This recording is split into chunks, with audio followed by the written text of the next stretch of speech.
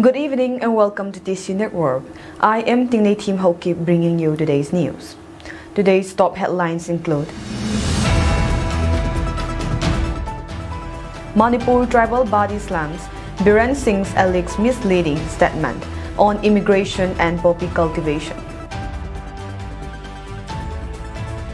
Kuki body rejects State Forces deployment plan in Kangchup Lamahong region. Heavy rain, hailstorm wreak havoc certain parts of Manipur, leaves trails of destruction, many injured.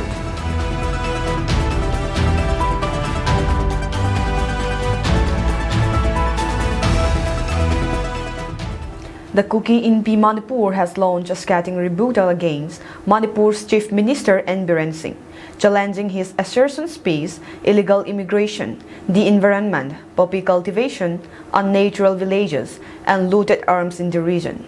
Labeling the Chief Minister's statement as misleading and dangerously false, the Kuki apex body delved into the facts to set the record straight. Contrary to Chief Minister N. Biren Singh's claims of peace returning to Manipur, the Kuki INP Manipur stated that the alleged grim reality of escalating violence on the ground.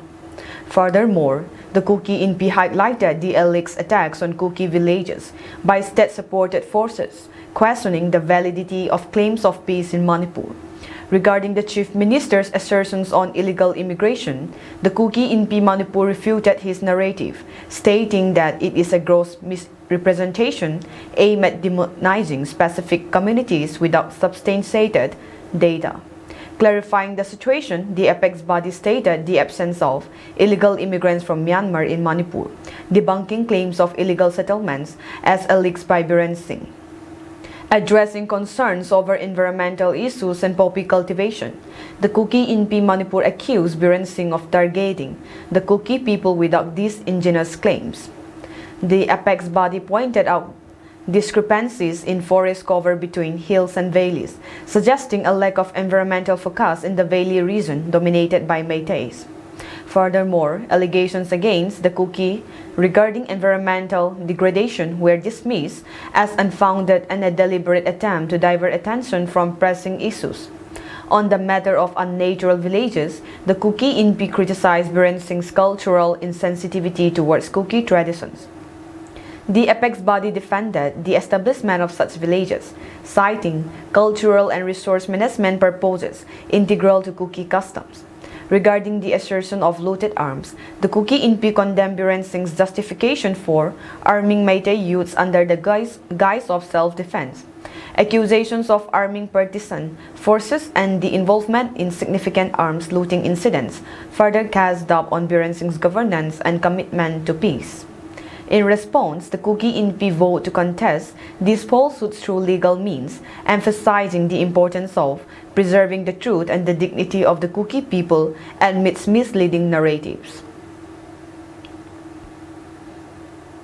The Kuki INP Southwest Sadar Hills has voiced strong opposition to the purported deployment and establishment of Manipur State Forces, including the Indian Reserve Battalion, or the IRB, outposts in the conflict-torn Kangchup and Lamahong regions within the Sadar Hills Kangpokpi district.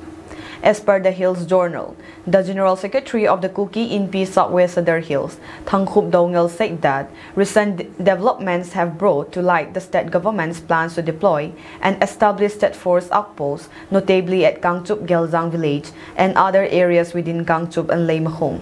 However, amidst mounting tensions following the Kuki-Zo and Meitei conflict that erupted on May 3, 2023, and the subsequent handling of the conflict by state forces, including the Indian Reserve Battalion, there is a growing sense of mistrust and widespread skepticism regarding their presence and actions, maintained Dongel. He also underscored that, in light of the current robust and effective security measures already in place by Assam Rifles and other central forces in the Kangchup and Lamahong regions, the deployment of additional state forces is deemed superfluous. Dongel further reiterated that, as the paramount authority representing the Kuki civil society in Lamahong and Kangchup areas, we vehemently oppose the proposed deployment of state forces in these regions. while earnestly urging the attention of the SP Kangpopi to inform the higher authorities about their firm stance. Dongal cautioned that failure to do so may result in untoward incidents for which the state government will be held accountable. Heavy rain accompanied by hailstorm lashes several parts of Manipur on Sunday, damaging houses and vehicles, officials said. Several houses were damaged in Kanchipur and Tira in Imphal West, with hail leaving holes in tin roofs. Strong winds also blew away hutments in many areas, they said. In several areas, the hail formed a thick white blanket. Windshields of four-wheelers parked in the open developed cracks due to the hailstorm. Trees were also uprooted by the winds, and officials say the damage was being assessed. The Meteorological Department has issued an orange alert of heavy to very heavy rain in several northeastern states, including Manipur, till Tuesday. CM N. Biren Singh said his government would repair the houses that were damaged. Requires all those whose houses were damaged in today's heavy hailstorm to submit photographs to their respective deputy commissioner for immediate repair, he posted on Facebook. There was also reports of extensive damage to agricultural crops and livestock being killed by the hailstorm. Laurembam Basan Singh, a 53-year-old man, was critically injured after being hit by lightning while he was working in paddy field. At least 10 people were injured after being hit by blown-off roofing sheets in Taubal district. Roofing of around 60 houses in Payeng Makha Leikai, Sabal Leikai, Jinghunau, and Nungdaban areas were damaged. In Maitram and Malom area too, more than 50 houses suffered damage. Similar situations were also reported in Wangkhay, Kongba, Singjamay Turel Wangma, Irilbung, Kairao, Tongju, and Kobu Hunau, among others in Imphal East. In Taubal districts, damage of houses were reported in Kairem Bikok, Uyal, Wangbal, Langtabal, Hekman, Wangjing, Hairok, Hongzom Chingtam, Hangabok, and Leisangtim, Homanung areas, among others. 2 relief camps were set up in Hangabok Part 3 with the district administration distributing tarpaulin as immediate measures. Kakching district also reported similar situations in areas such as Sora Karanchi, Wabagay Mayay Leikai, Wabagay Maning Leikai, and Kairak Tomal Mahong with roads blocked by uprooted trees and fallen bamboos. In Tengnoupal district, maximum damages were reported in Sibung Mall and surrounding areas. Several uprooted trees fell upon IB complex in Moray town, thereby damaging the buildings as well as police barracks. Speaking on the weather forecast, the Meteorological Department has issued an orange alert for heavy to very heavy rainfalls in several northeastern states, including Manipur, till May 7. Amid this, CM N. Biren Singh announced closure of all educational institutes till tomorrow. All schools and colleges will remain closed on 6 May and 7 May 2024 due to the prevailing weather conditions in the state. The decision has been taken as a precautionary measure against the risk posed by the current weather conditions, the Chief Minister said in a post on X. The CM also issued helpline numbers in wake of hailstorm impacting several areas. The IMD has forecast rainfall in different parts of the country. The IMD said that light to moderate rainfall with thunderstorm, lightning and gusty winds are very likely over Arunachal Pradesh, Assam, Meghalaya, Nagaland, Manipur, Mizoram and Tripura during next 6 days. As per News on Air, these conditions will also be present over Maharashtra, Madhya Pradesh, Chhattisgarh, Bihar, West Bengal, Jharkhand and Odisha till the 9th of this month. In South India, these conditions will continue over Tamil Nadu, Puducherry, Kerala, Andhra Pradesh, and Telangana during the next 4 days. The weather agency said that maximum temperatures will rise by about 2 degrees Celsius over parts of northwest and central India during the next 2 days. No significant changes expected over the rest of the country. The Indian Meteorological Department has also forecast heat wave to severe heat wave conditions over parts of Tamil Nadu, Andhra Pradesh, Telangana, Maharashtra and Karnataka today. The IMD has said that these conditions will also prevail over Rajasthan and Madhya Pradesh till the 9th of this month. Lamka District Hospital Casualty Department reviewed its monthly data for the past 4 months from January to April and reported the following data as per their records. 5 rape cases have been reported in the district within the past 4 months, which has increased in great percent as compared to the past year's records. Last year, 2 rape cases was reported in 12 months, but this year, within 4 months, 5 cases has already been reported. 1 case was reported on January, 3 cases on February, and 1 on March. In the month of April 2024, 403 patients have been admitted in the casualty ward due to accidents, trauma cases, and bullet injuries. For the month of April, due to various sickness, 3,159 patients visited the casualty ward, out of which 218 cases were dog bites, and the patients were given anti-rabies vaccine.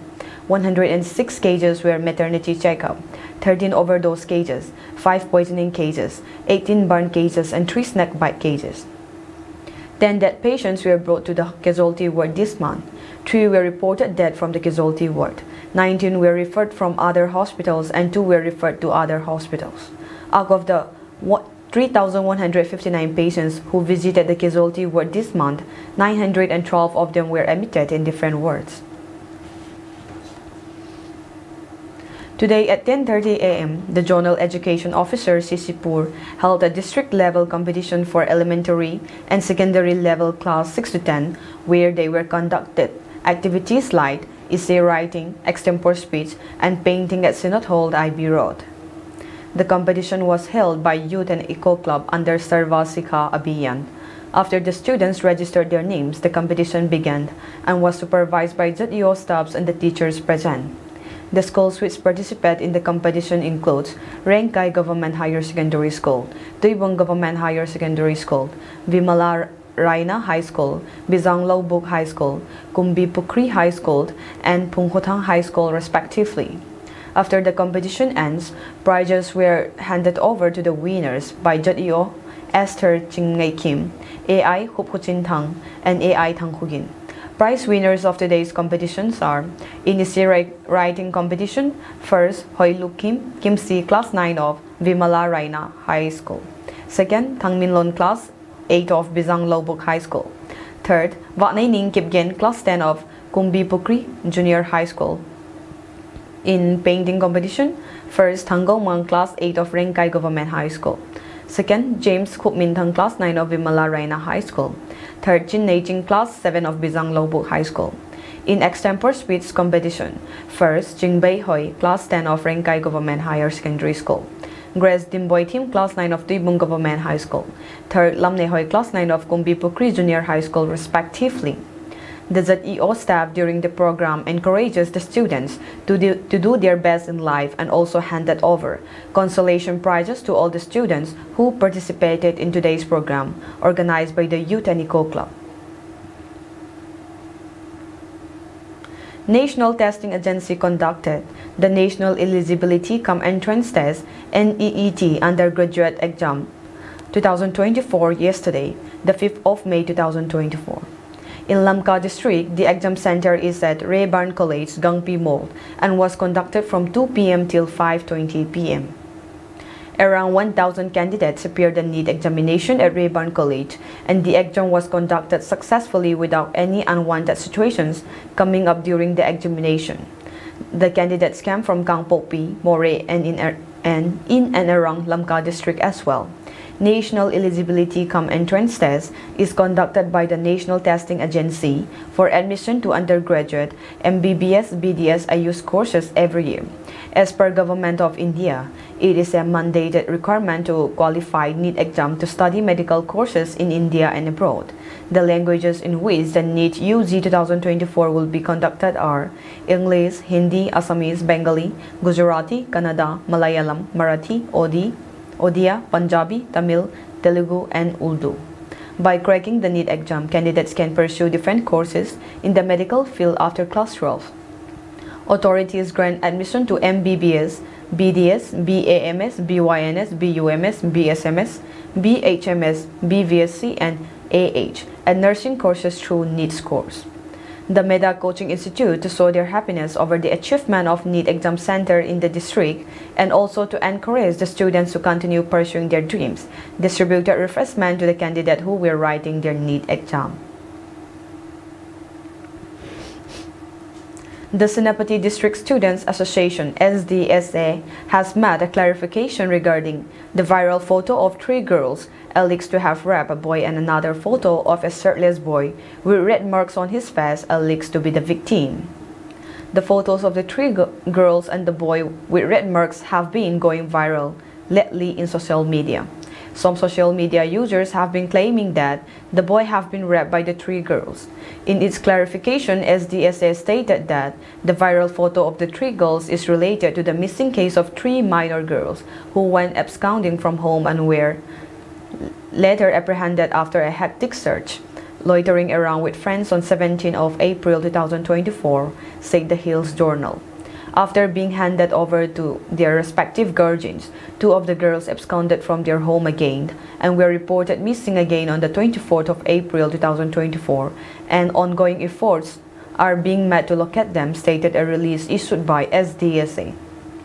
The association clarified that the photo of a shirtless boy with red marks on his face alleged to be the victim of rape is not a victim, but rather someone who assisted in the girls absconding from the guardians and the police, stating that it is imperative to recognize that such matters are sensitive matters involving minors. SDSA added that allegations of sexual offenses against minors carry several legal consequences under the POSCO Act 2012. Besides, any dissemination of false information or baseless accusation is not only harmful but also illegal, stated the release. SDSA also cautioned that those found spreading such misinformation will be dealt with strictly under the law. The association urged the public to exercise caution and responsibility in sharing information on social media platforms. Verifying the accuracy of information before dissemination is crucial to prevent the propagation of false narratives and protect the integrity and well-being of all individuals involved, the release added. Today, the 6th of May 2024 marks the completion of a year of the constitution of Tecnopal District Village Volunteer.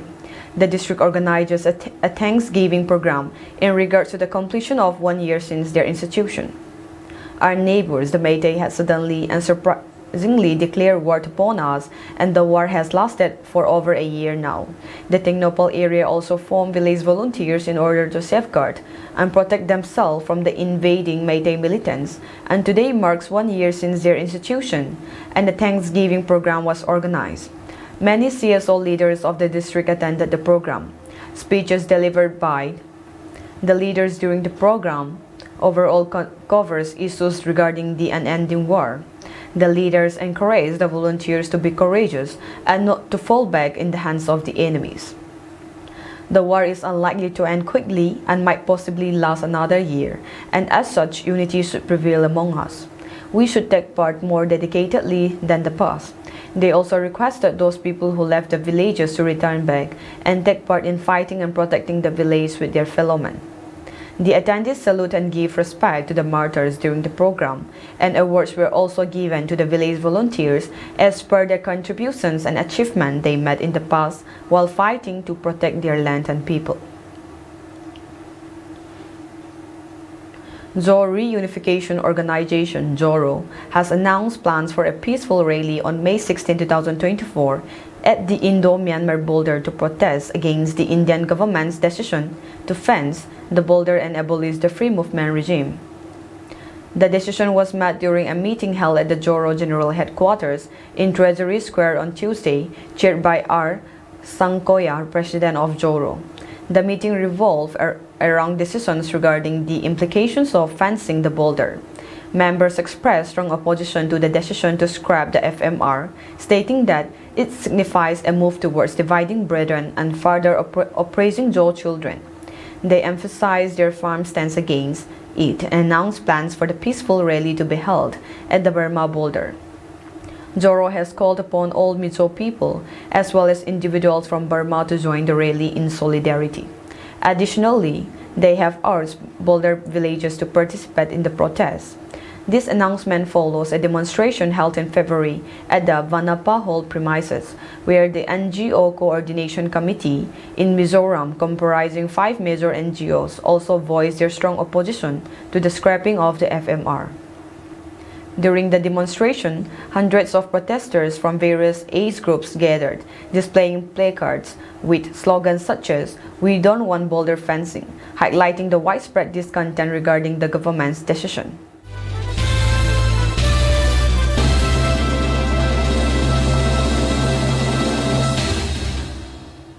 The BJP government will never change the constitution or end reservation, Defense Minister Rajnath Singh said, accusing the Congress of creating fear psychosis and resorting to spreading misinformation for vote bank politics. In an interview with PTI, Mr. Singh blasted the Congress for spreading concerns that the BJP will change the constitution if it returns to power, and especially asserted that there was no question of changing the preamble of the constitution. Congress leader Rahul Gandhi has been alleging that the BJP will tear up and throw away the constitution if it retains power. Some other Congress functionaries had expressed apprehensions that the BJP may drop the word secularism from the preamble of the constitution. Congress brought constitutional amendments 80 times. They changed the preamble during the emergency of defense ministers, said the BJP will never change the constitution. Constitution makers never imagined that there would be changes in the preamble. You, Congress, only acted to hurt the core idea of the Constitution, Singh said. There is no question of changing the preamble of the Constitution. They changed it, and now they are making baseless allegations against us, he added. The preamble to the Constitution of India presents the principles of the Constitution. The 42nd Amendment in 1976 changed the description of India from a sovereign democratic republic to a sovereign socialist secular democratic republic. They, Congress, are trying to get people's support by instilling fear among the citizens, Singh said. I would suggest that they should try to get people's support by creating confidence and not by instilling fears. Electoral campaigns should be based on facts, he said. On Friday, Gandhi alleged that Prime Minister Narendra Modi, the BJP and the RSS are attacking India's democracy continuously and want to destroy the country's constitution. The Congress is creating fear psychosis and resorting to spreading misinformation for vote bank politics, the defense minister said. On the issue of reservation also, he alleged that the Congress is misleading the nation. The Congress is trying to mislead people. There will not be any end to reservation. They are making false allegations against us, Singh said. The Congress has asked BJP leaders to clear the party's stance on whether it will remove the 50% cap on reservation for the scheduled castes, scheduled tribes, and other backward classes. We will not tinker with the reservation at all, Singh said when asked about the Congress call to clarify on the 50% cap. Five Indian Air Force personnel were injured and one fatally in an ambush by armed terrorists in Poonch district. Counter-terror operations are ongoing. 5 personnel of the Indian Air Force were hurt, with one of them succumbing to his injuries at a hospital later, as armed terrorists ambushed on IAF convoy at Lasana Top in Surankote, Tehsil of Poonch district on Saturday, officials said. The attack happened at around 6:15 p.m. when 2 IAF vehicles were returning to their station, Sasitar, from Jarawali, and they came under attack. The armed terrorists opened indiscriminate fire before fleeing the spot. Officials were aware of the matter, said. Reinforcements were rushed to the area where counter-terror operations were launched. The local Rashtriya Rifles unit started cordon and search operations in the area, the officials said. An Indian Army Force vehicle convoy was attacked by militants in the Poonch district of J&K near Sasitar. Cordon and search operations are underway presently in the area by local military units. The convoy has been secured and further investigation is under progress, the IAF said in a post on X. While the vehicles have been also secured inside the Based in the general area near Salsitar, the injured personnel were rushed to the hospital, where one of them succumbed to his injuries. In the ensuing gunfight with terrorists, the air warriors fought back by returning fire. In the process, 5 IAF personnel received bullet injuries and were evacuated to the nearest military hospital for immediate medical attention. One air warrior succumbed to his injuries later, the IAF post said. Further operations are on by the local security forces. One of the trucks in the IAF convoy bore the maximum brunt of the attack, with several bullets piercing its windscreen and side. The terrorists, who were armed with AK assault rifles, are believed to have fled into the nearby forest, the official said. Police assisted by paramilitary forces have been carrying out searches in Poon's town since Friday, following inputs about the movement of suspected persons. However, no one was arrested during the operation, the official said. Officials cited above said that the ambush bore similarities with the April 2023 ambush when terrorists shot dead 5 soldiers. Saturday evening's attack was a replica of the Tota Gali ambush in Poon's district of April 20, 2023, when armed terrorists ambushed an army vehicle and shot dead 5 soldiers, the official said.